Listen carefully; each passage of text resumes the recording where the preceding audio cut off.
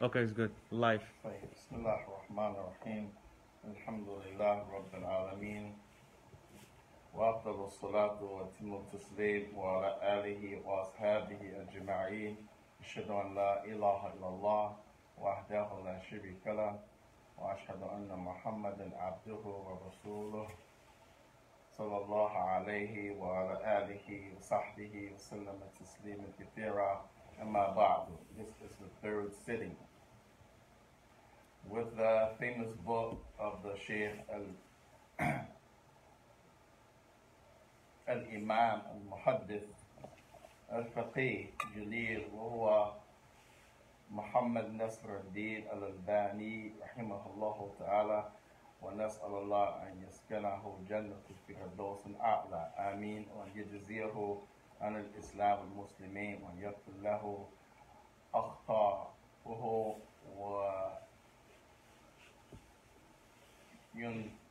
وماذا وينفعه في قبره منه آمين. The last time I made a mistake when you look at the wording on the first part and the second part. The first part, I think I put introduction, something about the shuyukh of the Arthur, and I also put facing the Kaaba. But we didn't, in that first segment when I went back and listened, checked, we didn't talk about the Kaaba and that. We talked about just some introductory stuff, and then the second part is when we started the book, which is the stuff about the Kaaba, facing the Kaaba. So I have to go back and correct that. We actually went from facing the Kaaba, the stuff about the Kaaba, to إذا مر بين يدي المصلي, when the person goes in front of you while you're praying. And then the last part we took and we stopped at the hadith. If a pig, if a donkey, pig, a woman who is, and here it means a lady who has reached the time of her life where she has a monthly cycle. This hadith means the lady that she's not a little girl, she's reached womanhood. So if she passes the donkey, a pig, or a black dog, then the Prophet said the salat of the man is nullified. And Shaikh bin Baz was asked about this, and he said, it's just what the Prophet said. Your salat is nullified. They said that means you have to start over the salat from a new beginning. He said, yeah, you have to start over from a new salat, a new beginning. So that's the last place that we left off. And also, I want to mention something from the introduction before we go. There's a part in the introduction where the Shaykh is talking about division, ikhtilaf. And the Shaykh quoted two hadith Imam al-Albani. One of them, it says that the Prophet said, Ashabi kal nujum, ayyuhuma mada taqtadu, ayyuhuma taqtadi, my companions are like stars. Any one of them you follow, then you will be guided. And the Prophet ﷺ did not say that. That is, kadab ala nabi sallallahu. The Shaykh mentioned that. But this is a famous statement on the tongues of the people. They use it on the minbar, they use it on Jummah. And then the other one was, they said, the Prophet said, al-ikhtilafu rahma li ummati. Al-ikhtilafu mada rahmatan li ummati. Where they said, the Prophet said, differencing as a mercy for my ummah. That hadith as well, many of the scholars before Shaykh al-Albani, including him and those that come after him, they said this hadith is wada'i, it is fabricated, made up. So these two, I forgot to mention the introduction, and this goes against the spirit of Islam, Ruhi Islam, where you ta'awun bil taqwa, where tabarak wa ta'ala, he mentioned wa'atasimu bihablillahi jami'an wa la tafarraqu, where tabarak wa ta'ala mentioned kullu hizbi ma ladayhim farihun. Each group is happily rejoicing in what they're performing, and then Dolala. Sallam also mentioned Kullu Fanari Lawahid, talked about the people in different sects. He also mentioned Yani Al-Jama'atu Rahma wa Firqatul Adab, being together, united is Rahma, and the opposite, fighting and dividing, is a type of punishment. And this hadith is authentic in the Mu'jam of Imam al-Tabarani. So these 2 points I forgot to mention. Subhanallah wa bihamdi wa subhanallah al-azim. Perfectus for Allah. I forgot to mention that in the introduction. These 2 narrations attributed to the Prophet. They were lives from the Prophet. That is, again, my Sahaba, they're like stars. Any one of them you follow, you'll be guided. You know, هذا ليس بصحيح وكذلك الاختلاف رحمة لأمتي. The vision is a mercy for my ummah. These 2 statements, they have not been mentioned by the Prophet, rather they are attributed to him, and they are liars. Wallahu musta'an. Bismillah, wassalatu wassalamu ala rasulillah. You have a mic. Yeah. Allah يبارك. الصلاة تجاه القبر، وكان ينهي عن الصلاة تجاه القبر فيقول: لا تصلوا إلى القبور ولا تجلسوا عليها. استمع. تفضل. I did. هذا خلاص؟ Yes. الباء كامل. Yeah. الله. بسم الله والصلاة والسلام على رسول الله ما بعد. This chapter, Shaykh al-Albani, he mentioned praying ihtijal qabr. Ihtijal qabr means that you're praying and the grave is in front of you. The reason the Shaykh has mentioned this, because again, he found many books talking about the Salah. Many people wrote about the Salah. One of the reasons he decided to write this book, Imam al-Albani. And some things were left out, some fabricated hadith were in the book, some things needed to be clarified, sunnah needed to be defended or revived. So this is one of the issues, praying towards the grave. So for example, I'm here, the table is the grave. Somebody is in the grave. Here the Prophet ﷺ prohibited that you pray towards the grave. And the Prophet ﷺ also prohibited that you sit upon the grave. Many times you go to the graveyard, people are standing on the grave. The Prophet prohibited that as well. Have to be careful. If you don't step on the grave, meaning someone is in that ground below you, you should be walking on the side, right, left, in front, back, not on top, like somebody was to stand on this table if this was the grave. Prophet prohibited that. For somebody to sit on top of this table if it was a grave, the Prophet prohibited that. And to have it in front of me, and I said, Allahu Akbar, and now I'm praying, and the grave is in front of me. These 3 things the Prophet prohibited. And Shaykh al-Mukbil,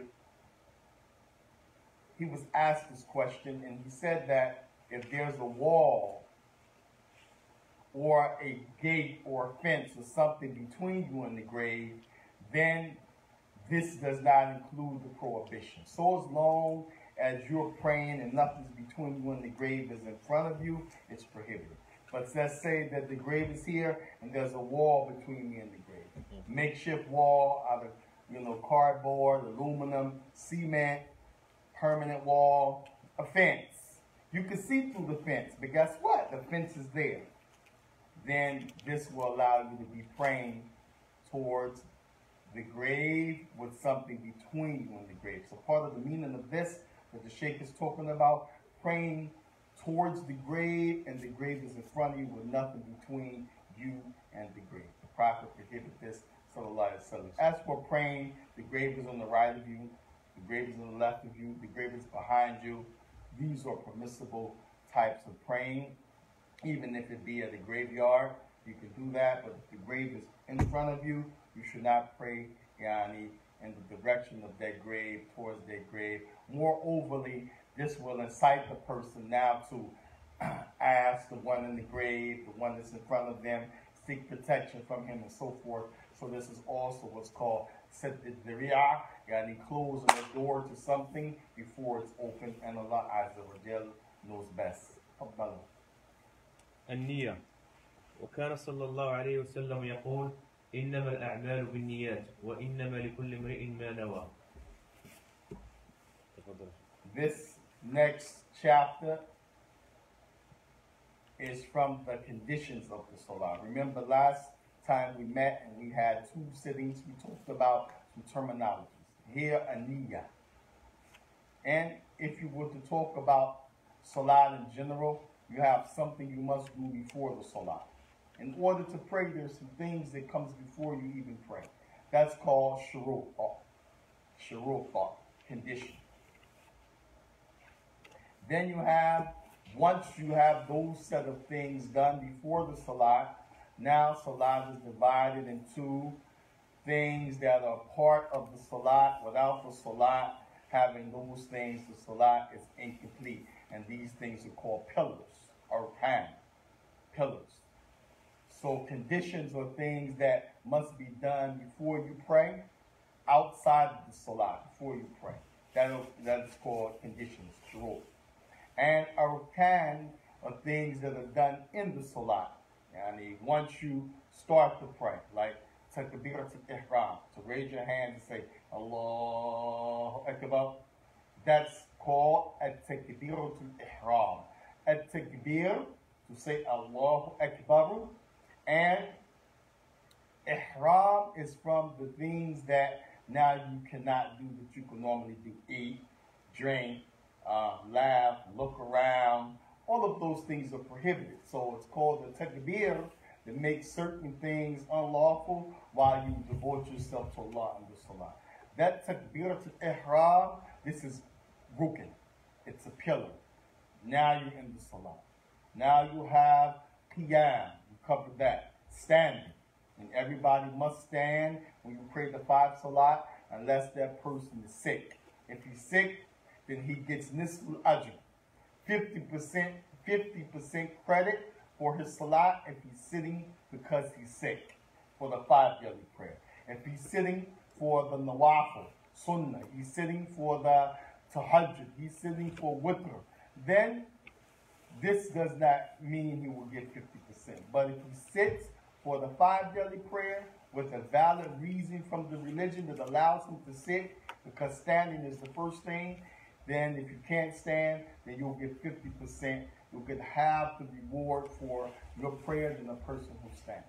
So that standing is rukn, pillar as well. You have al-Fatiha. That's coming. This is also rukn. Meaning if you don't make takbirat al-ihram, pillar. If you don't stand, pillar. If you don't recite al-Fatiha, pillar, you have no salah. So here, niyyah is before you get in salah. This is called prerequisite. This is condition. And the Prophet ﷺ mentioned إِنَّمَا الْأَعْمَالُ بِالنِّيَّةِ, yani with the tam marbuta, and he mentioned binniyat with an open tie. The meaning is the same. One is plural, one is singular. So this yani is a big discussion, niyyah. Many of the people, wallahi, you still see people do it. يتلفظ بالنية. He has to say his niyyah. أخي, Allah Azza wa Jal يعلم ما في الصدور. Allah knows what's in your chest. Allah Tabaraka wa Ta'ala, when تخفوا أو تبدوه يعلمه الله. You conceal it or you make it public, Allah, He knows either way. That's why Imam An-Nawawi in his Riyadh al-Salihin, he said, النية محلها القلب. The place that niyyah is in the heart, not in the tongue. So to stand and say, oh Allah, I intend to pray 4 rakat of Asr on this Thani Yawm al-Rajab, yani Yawm al-Sabt, yani at 3:45 p.m. Eastern Standard Time, Allah, all of that he was saying that's supposed to be niyyah. That's, yani Allah, it's not proper. أقل شيء غير صحيح. At least it's not proper. At most, bid'atun. Because the Prophet didn't do it. Somebody will come and say, okay, well then what about Imam al-Shafi'i? He said that to say labbaik al-hajj or hujj is niyyah. Labbaik hajj or hujj is niyyah. Labbaik, I'm here only for you, Allah. Hajj, making a Hajj, Imam Shafi said this is niyyah. And you say this out loud. What about that? Then Shaykh al-Mukbil, he said that some of his students that became ulama, they searched the book called Imam Shafi wrote. 3,000 pages. Tremendous book called like your mother, The Shaykh named it Kitab Why? Because it's the first book written of fiqh like this with the chain, very short, back to Tabi'in, Ittiba Tabi'in, Sahaba like this. And that book, Imam Shafi, you did mention this talbiyah, to say labbaika or Allah, I'm here for you, a hajj hujj. But Shaykh Mukbil said they did not find that he said it's niyyah. So that means some people understand from Imam Shafi'i, or maybe he said it in another work, which this happens, and then he changed his mind. At any rate, this is not considered niyyah, either this is talbiyah. This is like saying shahada, or a statement of testimony, or shahada to dhikr, being witness to Allah with the statement, or it's kalimatul tayyibah, huwa nur min al-ibadah. But this can't be an example of making your niyyah on the tongue. It can't be. So the niyyah is placed, the Prophet said, a'malu bin niyyah. That means what you decide to do is going to be in your heart. If you get up and you go and you make wudu and you get ready to pray in this dhuhr time, unless you overslept Fajr, then it's obvious you're praying a dhuhr. And this, in your mind, in your heart, you know, oh, this is dhuhr. Then that's what's niyyah, what you decide. Qasd, what you aim to do. Al-azima, your decision. كل هذا يسمى niyyah. So the Shaykh brings this, and this niyyah is from the conditions before you make the takbirah. Wallahu musta'an wa alayhi tuklan. التكبير. ثم كان صلى الله عليه وسلم يستفتح الصلاة بقوله الله أكبر. ها؟ Here if I wait. I think it's the mask. The mask, huh? Faith, the mask. ثم كان صلى الله عليه وسلم يستفتح الصلاة بقوله الله أكبر وأمر بذلك المسيء صلاته كما تقدم وقال له إنه لا تتم صلاة لأحد من الناس حتى يتوضأ فيضع الوضوء مواضعه ثم يقول الله أكبر. وكان يقول مفتاح الصلاة الطهور وتحريمها التكبير وتحليلها التسليم. وكان يرفع صوته بالتكبير حتى يسمع من خلفه. وكان إذا مرض رفع أبو بكر صوته يبلغ الناس تكبيره صلى الله عليه وسلم. Now, this the Shaykh said the takbir. وأمر النبي صلى الله عليه وسلم المسيء الصلاة لذلك. The Prophet ordered the man who Masiyah Salat means a man didn't pray right. Masiyah is from the word sa'a or sa'i, something bad. So the Prophet named the man who didn't pray properly, but he prayed. And this shows that just because you pray, don't mean you have a salah. If you're going too fast, if you leave something off, Allah musta'an, you don't give each position enough time to differentiate, or he was just standing, or he just raised from bowing, he just moving. All of this makes your salat, although you prayed it, bad, meaning not accepted. So the Prophet told that man, he prayed. The Prophet said in the masjid watching him. Because he was already in the masjid, the man came in and prayed. Then when the man went to leave, he said, Salam alaikum ya Rasulullah. The Prophet said, Wa alaikum salam, irja'. فَصَلِّ فَإِنَّكَ لَمْ تُصَلِّ. He said, after you return the salam, he said, now, go back and pray, because indeed you have not prayed. So the thing, he went, he prayed that first time. He ordered him, he went, he fulfilled the command, he walked back, same thing. Give the salam like you're leaving. Prophet said, salam back to him. He said, he said the same thing again. Go back and pray, because indeed you have not prayed. After the third time, when the man got to the Prophet, he didn't give salams again. He said, Ya Rasulullah, teach me how to pray. It's obvious I don't know what I'm doing. Something is wrong. What am I doing wrong? Teach me, because you sent me 3 times to pray, and here I am again. So the Prophet told him, when you make wudu and you wash all the parts, again, it shows you should take the time to wudu. But you shouldn't take a long, long time. There's something called al-wulha. Al-wulha is when shaitan whispers to you, did I do my elbows? And then you start over. Wash your face, your elbows. You're almost to the end. Wait a minute. Did I wash my face? And the shaitan keep you going, starting over and over and over and over. Allah knows that. Waswas wudu. So here, Prophet said, when you make wudu, you wash all of the parts of the wudu. Then, you face the Qibla, and you say, Allahu Akbar. He said that nobody has a salat except he does that. And the hadith which the Shaikh cited, which is in the Sunnah of Imam al-Tirmidhi, لَمِتَّعُ الصَّلَاةِ مَعْضَعَ الطُّهُورِ مِتَّعُ الصَّلَاةِ مُضَافُ مُضَافِ إِلَيْهِ الطُّهُورِ. Now, that you only way you can open the door to salat. The only way, in other words, you can begin salat is with tahur. Wudu, if it's needed. Ghusl, if it's required. At-tayammum, if there's no other choice. You have to have some type of purification. And then the Prophet said,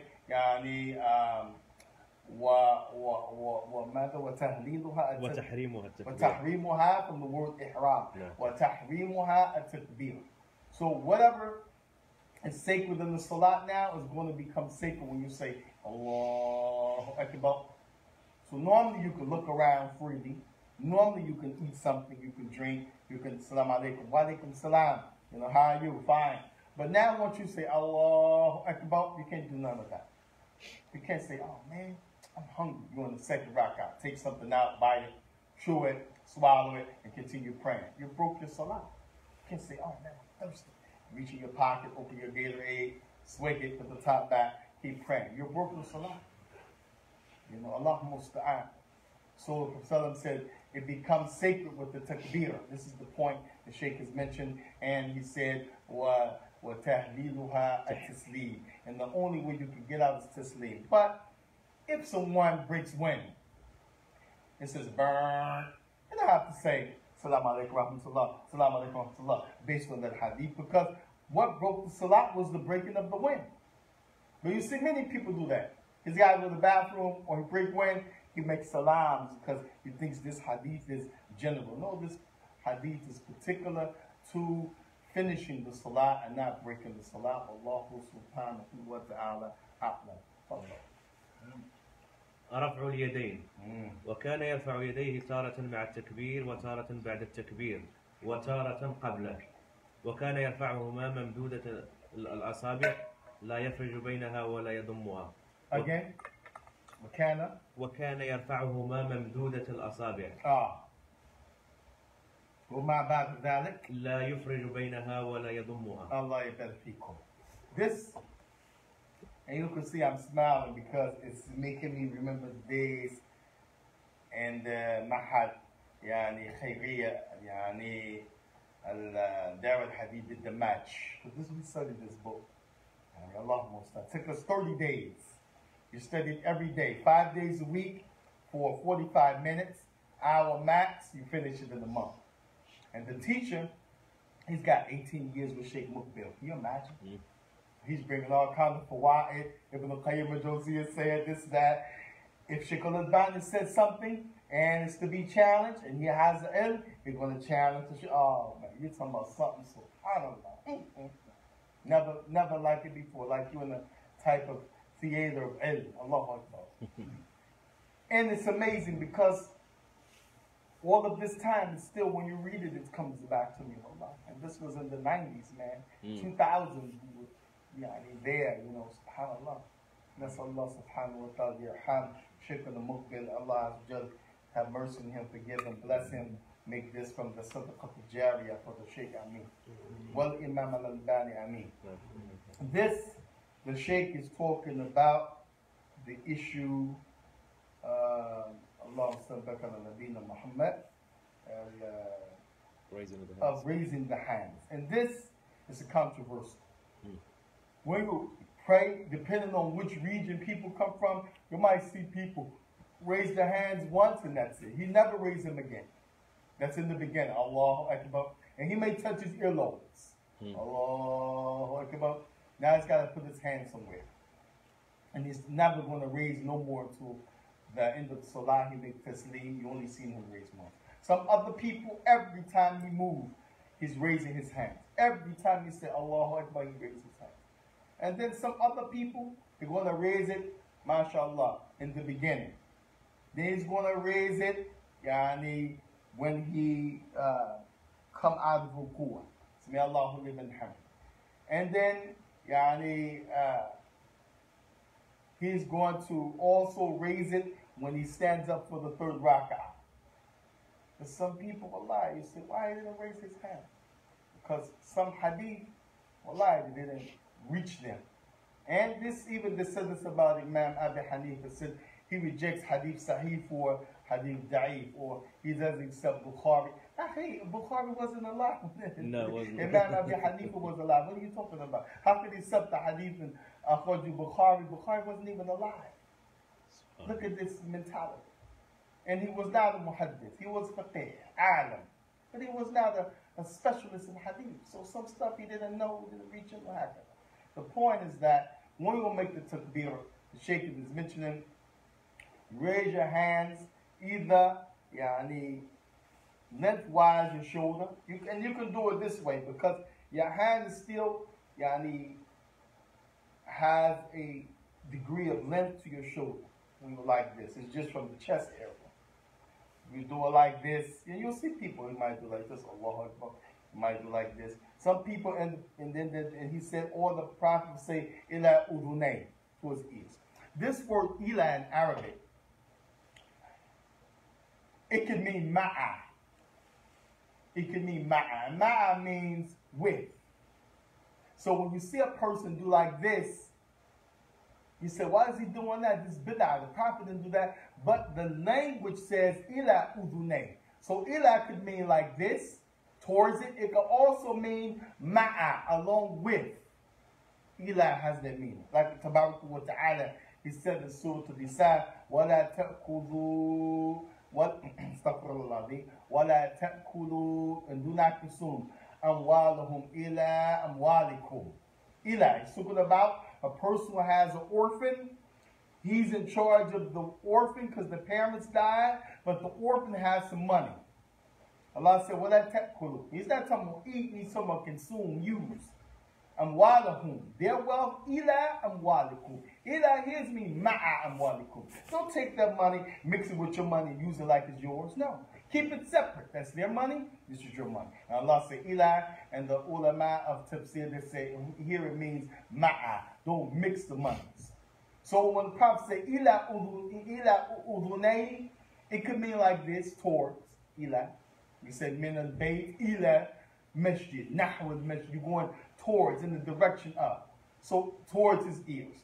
But it also could carry this meaning. And that's why some people, they do this. So be careful when you say bid'ah. Linguistically, that person is looking at the hadith, and the Prophet said Eli, and he's doing like this because that's one of the meanings. Although the Prophet, we don't have a description where it said he touched, but he said Eli. So this in the language. And then the Shaykh, he mentioned Salam, guy, have his hands like this. Not like this. It's just important, the fingers. Somebody said, oh man, that's petty. What difference it make? He making takbir. If his fingers together or closed, all of this is considered following the Prophet. This is the Bible. So he raised his hands either to shoulder length, this way, in front of the shoulder, the side of the shoulder, towards the ears, or some people are going to do like this because Ila also means ma'a, so they take it that meaning. And the Prophet, he would raise his voice because takbir means to say Allahu Akbar. So that's the takbir. What's the raising of the hand? It's part of what the Prophet would do when he said Allahu Akbar. Sometimes he would do like this. While he's raising the hands, Allahu Akbar, with. Sometimes he would raise the hands first and then say Allahu Akbar, but he raised them first. Then other times he would say Allahu Akbar and then raise the hands. So takbir with raising the hands, takbir before raising the hands, and takbir after raising the hands. And sometimes You see me, I try to illustrate that in the Salat because this is the different ways the Prophet would do it, you know. No matter when you're moving, you say Allahu Akbar, you can do it with the movement. You can move first and then say Allahu Akbar. And you can say Allahu Akbar and then move. And that's why the companions, they wouldn't move when he said Allahu Akbar.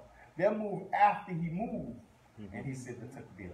Because if he said Allahu Akbar first, but he don't move and you go before him, it's a major sin. And many scholars said if you go before the imam or you raise before the imam, this is a way to nullify your salah. And from Salam he said, to them, when one person he raised before the imam, the Prophet seen him from behind his back. It said, we were not afraid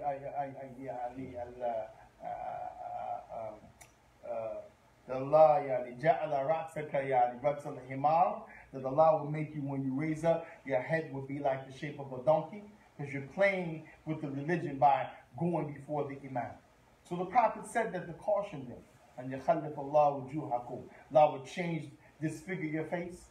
That person thought the Prophet was playing. The companion said he kept going before the imam. They said, Wallahi, we looked and we seen his face was shaped like the shape of a himar. Because the Prophet not only telling you don't do something, but he tell you, you're not afraid of this or you're not afraid of that. If the Prophet says something and you keep doing it, it's almost like it's gonna happen to you. You better watch it. Remember, he told the man, don't eat with your left. Because the shaitan eat and drink with his left. The man said, he said, I can't eat with my right. I can only eat with my left. The Prophet said, then Allah is going to make you able to only eat with your left. The man was being stubborn. But because he said, I can't, the Prophet said, okay, may you not be able to eat with your right. And the man could not raise his right no more. He became paralyzed on the right-hand side from that time, which now he had to eat with his left. He had to drink with his left because he disobeyed the Prophet sallallahu alaihi wasallam. So this is important to know. When the Prophet tell you, should you not be doing this? Will you not be doing this? Or you're not afraid of Allah with this, that? That's a warning, stop. Because it's a great possibility. Even after the time the Prophet has died, guess what? You're doing something, Allah could make that thing happen to you. Look into the sky. The Prophet prohibited that. So you're not afraid Allah will snatch away your vision. It's reported by some of the Salaf that people were doing that, playing around, and the person said, I can't see. Allah snatched away his vision. Because he's looking up like this while he's praying, playing around. Allah will stop. We take one more, then we stop for Salah. Okay. I'm just going to read the hadith about like raising your hand to your ears. Because you already covered us, so I'm just going to read it. وكان يجعلهما حذو منكبيه وربما كان يرفعهما حتى يحاذي بهما أذنيه وضع اليمنى على اليسرى والأمر به. Hey, it's 3 o'clock. Yes, it's 3:07 now. Okay, we'll stop here and we'll come back and show us about. You don't want to just stop at the prayer time and we can just pray. What time is prayer time? 3:30. Oh, it is? Yeah, okay, we changed it. Okay. Yeah, that's right. We changed it. We did change it. So we just keep going and then 3:30 we'll call the adhan and the qam and we'll pray. Now, تفضل. وضع اليمنى على اليسرى والأمر به. وكان صلى الله عليه وسلم يضع يده اليمنى على اليسرى وكان يقول إنا معشر الأنبياء أمرنا بتعجيل فطرنا وتأخير سحورنا وأن نضع أيماننا على شمائلنا في الصلاة ومر برجل وهو يصلي وقد وضع يده اليسرى على اليمنى فانتزعهما ووضع اليمنى على اليسرى. Okay, let me go back to Takbir. I forgot a few points and then I'm going to go to the next chapter that we just started, which is putting the right hand over the top of the left, and the Shaikh added, upon your chest. Is that right? That's the one after. So which one is just the right over the left? This one is the marra ala rajul wa yusalli. This is marra ala rajul. It's not, you put the right on the left. Yeah, this one right on the left, yes. Yeah, but that's what I said. Yes, yes. This chapter you just started is to put the right and the left, yes. Okay, yeah. But it don't say ala sadr. No, sadr is a different one. It's a different. A different one, inshallah, yeah. You sure? Yes. Okay, quick. Hey, the point I want to make about the takbirah, I forgot. He said also when he was sick, he would, Prophet Sallam with the takbir, because remember again to say Allahu Akbar, this is the takbir. Sometimes the brother say Allahu Akbar, he tried to say Allahu Akbar. The thing is, he didn't learn the makharij huruf. He didn't learn the way and the descriptions and the way that the letters in Arabic are. Sometimes the brothers, they learn from people that have a good intention. The brother may know more than him, but that doesn't mean the brother learned properly himself. So the brothers, they learn how to read. Maybe they've been in the prison, they learn. And wallahi, they have a bad pronunciation. But this is really bad. To say Allahu Akbar. One brother, he was saying this. I was shy to say it to him because he's my elder. He's like old enough to be my father. So what I did was, it was me and him alone, and then after he led the salah, I told him, and see how Allah worked, he made a mistake in the salah. So I was able to correct him in the salah, and then after salah, they gave me the door to say, Ikra. So he opened the mushaf, he read in the surah, and fixed his mistake, and then I said, okay, Al-An al-Fatiha. So he did the al-Fatiha, we corrected that, and then I said, I know some of the brothers, they say Allahu Akbar. I said, say Allahu Akbar. He said, Allahu Akbar. I said, you hear that, right? He said, wow, I've never paid attention. I said, yeah, Allahu Akbar. You were trying to say Allahu Akbar with the ra. So you'll find the African people, it's common they say Allahu Akbaru. You put the dhamma on the ra. And this is permissible. Ahsanu, Aslamu, Akbaru. Because you can't go wrong if you say Allahu Akbaru. You're not going to say Allahu Akbar. That's wrong to say Allahu Akbar. You elongate the back. Allahu Akbar, wrong. You should say Allahu Akbar. Straight away, no elongation. To say Allahu Akbar. To elongate in the beginning, that's wrong. And to say Allahu Akbar, again, at the end, the bad, you elongate. Oh, this is wrong. Shaykh Uthaymeen said this is kufr lafzi. To say Allahu Akbar. If this is a question mark, you're actually saying, is Allah the greatest? Astaghfirullah. It's out of istifham for asking questions. Allahu Akbar. Akbar, you elongate the bad. This is making Allah, the scholar said tabal. Tabal is a drum you beat. Say Akbar. This is tabal, like you're saying Allah is a drum, something you beat. This is the meaning when you add that back. But you don't know this if you don't know the Arabic language, but everybody can learn properly. And so these elongations is part of the misconceptions and the wrong pronunciation for the takbirah. So it made me think about this. I wanted to mention it. And also Prophet Sallam used to raise his voice. Sometimes you hear the Imam, he said Allahu Akbar, he said soft. Allahu Akbar. Allahu Akbar.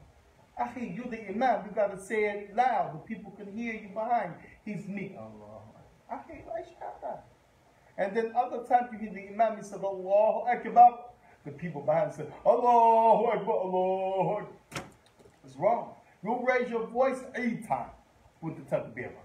The 5 daily prayer, you should not be raising your voice behind the Imam except in one case. And the Shaikh mentioned that. He said the Prophet was sick. And the sickness affects your body. You weak, you can't raise your voice. Then he said Abu Bakr would raise his voice. Abu Bakr would take the place of the Prophet with takbirah so the people behind can hear. So if I'm sick and I can't raise my voice, the one who called the adhan, he should say Allahu Akbar so the people could hear when you have a lot of people. But now we have a mic. Some people still want to practice that sunnah. Let best, no problem. But the point is, the other people have to hear the takbirah. It's not for everybody to raise their voice with the takbirah. Allah Mustafa. So now we're in the chapter, put them the right over the left. The Shaikh, he said, the Prophet ﷺ passed by a man, he was praying, he had his left over his right. So the Prophet took his left hand and put the right hand over top of it. This the right way, to have the right over the left. They said, don't let your left hand know what your right hand is doing. That means if you give us some charity in secret, don't tell everybody, I give charity to that brother. You know, I give this to the... Sometimes you say out loud to encourage, but Allah, when you give it in secret, don't let people know you're giving in secret. And if you give it open, then they're going to know because you encourage it. So here, the right hand over the left hand, and this is the Shaykh he mentioned, the Prophet ﷺ removed the man, went so far to remove a man's hand, change his hands around, take the left off the right, and put the right on the left. Keep going. Nah. The sister got you your coffee. Barakallahu feek. Yeah. The sister?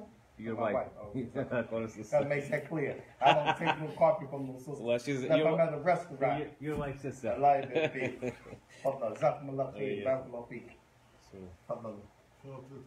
وضعهما على الصدر وكان يضع اليمنى على ظهر كفه اليسرى والرسغ والساعد وأمر بذلك أصحابه وكان أحيانا يقبض باليمنى على اليسرى وكان يضعهما على الصدر وكان ينهي عن الاختصار في الصلاة وهو الصلب الذي كان ينهى عنه. هذا الباب الذي بعد ذلك. وضعهما على الصدر. فأول يعني وضع يمنى على يسرى والثاني وضعهما على الصدر. So the Shaykh arrange it like this. First, your hand should be right over left, not left over right. Now, once you get that straight, where should the hands be? So we have two things. The hand right over left shows you shouldn't have your hand left over right, and it also shows you shouldn't have your hands on your waist, like the Yahud. Jews used to put their hand on their waist and pray. Prophet prohibits you from doing that. Rock it like this. And hand down to your side. Like it's a big thing for the people, some of them they claim will fall in the madhab of Imam Malik. This is a refutation clearly that the hand shouldn't be to the side, no on the hips. It should be right over left, because even the left over the right is wrong. Now the Shaykh he mentioned where to place those hands, which is a further clarification. It shouldn't be to the side of your body as well. The Shaykh he said upon the chest. You also have some people that said that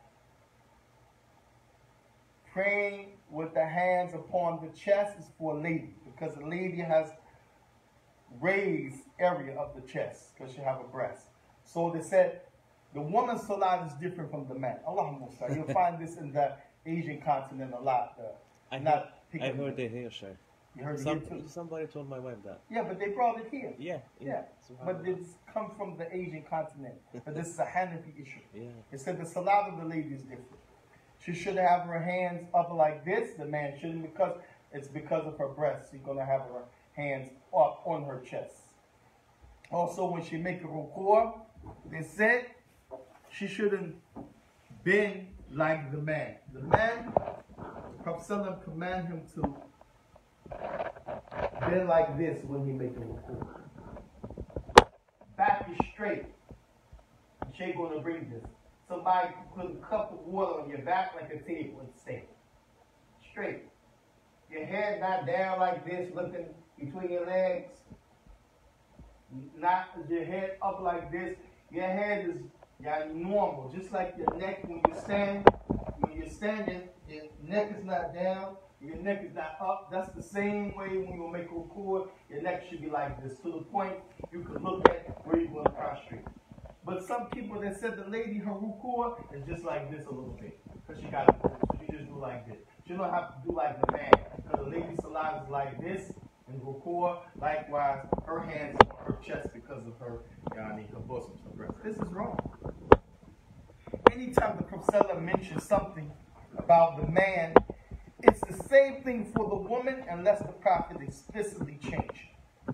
So when we talk about the issue where the hands go, if the hands is right over left for the man, it's right over left for the lady. If the hands right over left for the man and upon his chest, then it's for the lady upon her chest. And this vice versa. You can't say the hand right over left on the chest of a lady and the man should be on his stomach, or on his navel, or below his navel. So the Shaykh keep bringing this because normally going to hear three things: hand on the stomach, hand on the navel, hand below the navel, like, almost on the private. And all of these three narrations, the stomach, the navel, below the navel, some people call it the belly button, on the belly button, below the belly button, this hadith da'if jiddan. And the Shafi'i madhab, and the madhab of Abi Hanifa, you'll find the people saying this, to put the hand on the stomach, on the belly button, below the belly button. As for the chest,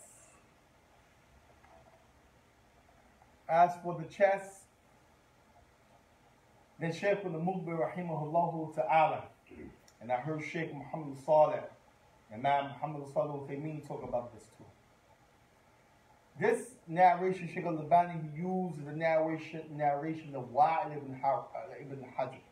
Wa'il ibn Hajr. Shaykh Muqbir said, this narration of Wa'il ibn Hajr, he said, هو أصح حديث في هذا الباب. هو أصح حديث في هذا الباب. هو أصح is the most authentic. في هذا الباب, bab here means in the subject matter that you're talking about. But that topic, when we talk about the right over left, it's debatable. The hands right over left on the chest, and we're focusing on the chest. Sorry. That topic of the hands upon the chest, it's debatable because the statement asah doesn't mean that it's sahih.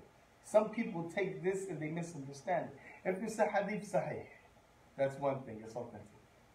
If you say hadith sahih li ghayri, that means the origin of it is not acceptable, and other hadith brought together makes it sahih by other hadith.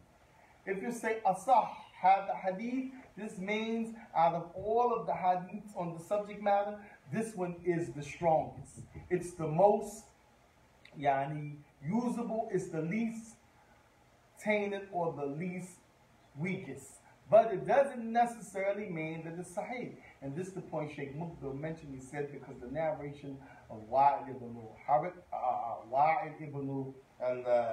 Hajr, that hadith is da'if.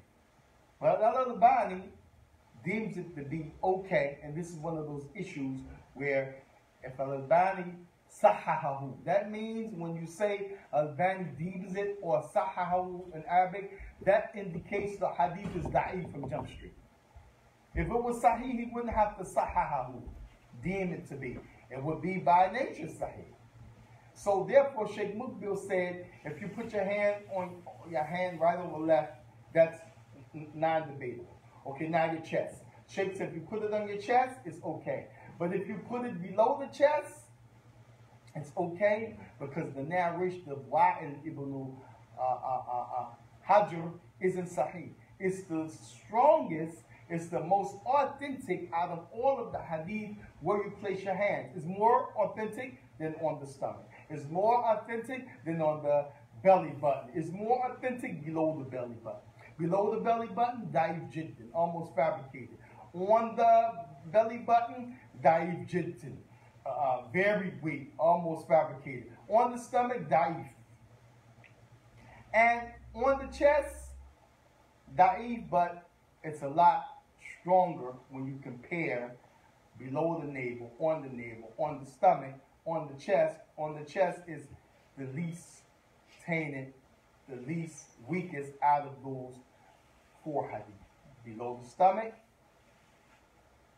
below the navel. On the navel, and then on the stomach, not on the navel, and then on the chest. So therefore, if you see somebody praying, his hands is on his stomach. Shaykh Muqbil said that's okay because there's no proof that it should be on the chest. But to have it on the belly button and below, he said definitely don't do that because the people of Bid'ah have adopted these two ways based on these unauthentic hadith. So you'll find the Yemeni, sometimes he will have his jambiya, his dagger, he have his hand on his dagger like this. because Sheikh Mukbil and other scholars have said, hands on the chest, it is the strongest, but it's not sahih. So the statement asah, it is the most strongest, the most correct, doesn't mean that it's sahih. It could mean out of those weak hadith, this is the least weakest, this is the one that's the strongest, while it could still be debatable. So this has been an issue that brothers have been taught that it should be on the chest, but in actuality, that hadith of Wali ibn Hajr is da'if, but it's the least weakest, it's the most soundest out of the position based on the weak hadith on the stomach, based on the very weak hadith on the navel, and based on the very weak hadith fabricated, closely fabricated in its judgment on the stomach below the navel, the belly button. So you have below the belly button, da'if jiddan. On the belly button, da'if jiddan. On the belly, da'if, and on the chest, fihi da'f, has some weakness, but it's the stronger of the four of the hadith. Now, what time? 3:25. Okay, quiz. Finish this one and Yes, finish. النظر إلى موضع السجود والخشوع. وكان صلى الله عليه وسلم إذا صلى طأطأ رأسه ورمى ببصره نحو الأرض، ولما دخل الكعبة ما خلف بصره موضع السجود حتى خرج منها. وقال صلى الله عليه وسلم: لا ينبغي أن يكون في البيت شيء يشغل المصلي. وكان ينهى عن رفع البصر إلى السماء، ويؤكد في النهي حتى قال: لينتهين أقوام يرفعون أبصارهم إلى السماء في الصلاة أو لا ترجع إليهم. وفي رواية: أو لتخطفن أبصارهم. وفي حديث آخر ماذا؟ لتخطفن أبصارهم. وفي حديث آخر: فإذا صليتم فلا تلتفتوا فإن الله ينصب وجهه لوجه عبده في صلاته ما لم يلتفت. وقال أيضا عن التلفت: اختلاس يختلسه الشيطان من صلاة العبد. Inshallah, ta'ala, I'm going to have you read that again after the salah, and then inshallah we'll cover each point. But one of the main things about this issue is that not every scholar of hadith deems looking at the place of prostration to be sahih. Nor does he mention two things. Looking at the place of prostration. That's the chapter. But in this, he mentioned two hadith. They will look at the place of prostration. Did you mention the hadith that will look at the prophet, his beard? No, not yet. This is a long one, yeah. It's coming. And so, one of the things is when we talk about the term in English, praying silently. In Arabic, there's no such thing. Because in Arabic, in order to be kalam, it's اللفظ المركب بوضع المفيد في عربي. اللفظ المركب, that means that you're going to say something, words connected to one another, بوضع العرب, the way the Arabs used to speak. And they all said that الكلام يشتمل الحروف هجائية مع صوت. And the Arabic language speech is comprised of the Arabic languages with some type of sound. So even if you like this, is that not a sound? Yeah. That's a sound. It may not be to the one on the right of you, the left of you, the one, somebody in front of you, back of you, but to you, you can hear what? A sound. Yourself. So when you talk about looking at the place of prostration while you're praying, the Shaikh is going to bring that they used to look at the prophet's beard. That's how they knew he was praying in Dhuhr and Asr and not just standing there. One of the ways they knew, because the prophet, his beard had some width to it and length. So from the back, you could see his beard. MashaAllah, that's a nice lihya. And you could see it moving.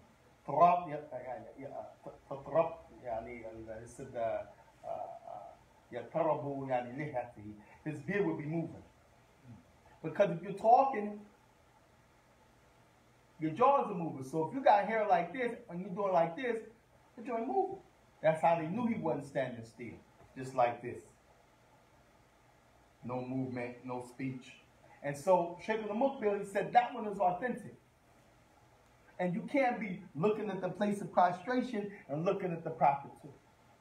So the one where they looked at the Prophet ﷺ and seen his beard, there's more narrations to confirm that than the looking at the place of a prostration. Many scholars don't take the hadith to be authentic. They take the one where they seen the Prophet ﷺ, his beard moving like this, and this is one of the ways they knew he was reciting in Dhuhr and Asr. Another one, sometimes he would let some of the Quran be heard. He's praying, he's reciting Duha. He said, but he's not supposed to say that in Dhuhr and Asr. Why is he singing some of that out loud? So you can know he is praying. But sometimes you find the brothers, they think I'm practicing that sunnah, he's doing it in his salah. So he's just serving the brother next to him because he's doing it, alhamdulillah. Well, but that's only for the imam. Why? So you can know that he's praying. He's not just standing there. And this is part of the issue when we talk about looking at the place of prostration versus looking at the imam. And all of this is relevant. And inshallah, we'll stop here.